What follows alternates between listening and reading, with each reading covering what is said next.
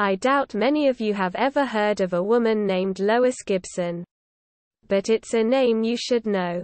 Especially if you love all things mystery and crime. She became a bit of a legend after she drew the first sketch shown on America's Most Wanted. Oh, and she's recorded in the Guinness Book of World Records as the world's most successful forensic artist, helping solve over 1,200 crimes. No big deal. So, let's don our berets and grab our easels. It's time for forensic art. First off, what is a forensic artist again? Forensic art is defined as an artistic technique used for identification, apprehension or conviction purposes. And a forensic artist, often referred to as a sketch artist, is someone who renders freehand or computerized drawings, enhancements, and reconstructions. Forensic artists work with law enforcement to identify criminal suspects and victims via facial composite sketches. They can even be called to a crime scene to create drawings and scale diagrams and models of the scene. In general, forensic artists are called upon to sketch composites of criminal suspects of unidentifiable persons, recreate skeletal, decomposed, or mutilated images using 2D and 3D computer imagery, sketch composites from decomposed or partially decomposed remains, create age progression sketches of suspects and missing persons, prepare diagrams, chart evidence boards and 3D reconstructions of crime scenes for court hearings and other judicial proceedings, prepare reports, exhibits and displays for court proceedings, artistically enhance or alter surveillance photographs.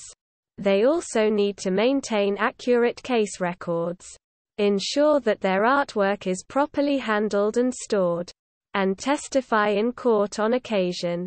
So now that we have that down, let's get to Lois. Lois's superhero origin story. Lois Gibson was 21 years old, living in Los Angeles in the early 1970s. Just like many in La La Land, she moved to the coast to act, dance and model. But life threw her a curveball, in the form of a break-in and assault. I got attacked by a guy who almost choked me to death for 25 minutes straight, said Gibson in an interview in 2012. When he finished, I was bleeding down my throat and my eyes. Like 9 out of 10 girls. I was too traumatized and wanted justice, but I couldn't get it, she said. But justice did find her assaulter.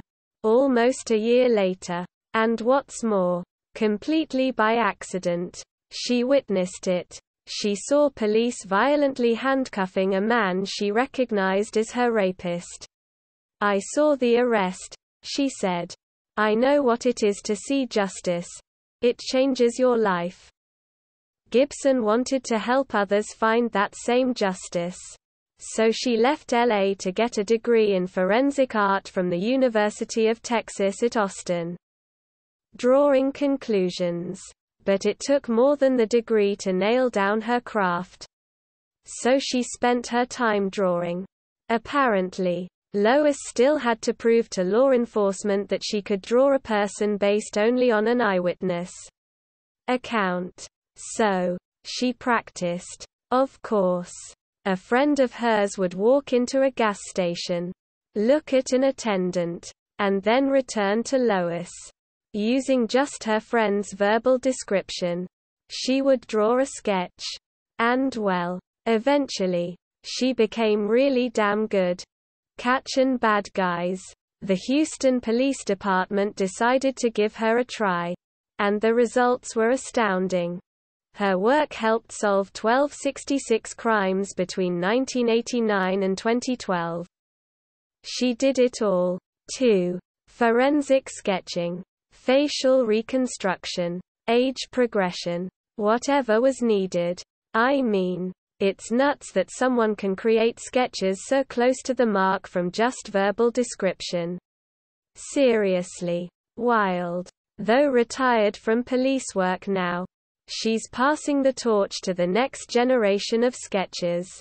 Since 1998, she's taught at Northwestern University's Center for Public Safety. A more detailed sketch. Want to dive a bit deeper? We got you. Here's a with Lois, the world's greatest sketch artist. Lois Gibson's sketchwork has helped solve over 1,200 crimes. She's even in the Guinness Book of World Records as the world's most successful forensic artist. Also, I'm Andy. If you like stuff like this, my writing partner and I have a free weekly newsletter about mystery, crime and pop culture. We'd love to write it full-time, and the more of you reading, the likelier that becomes. Check us out.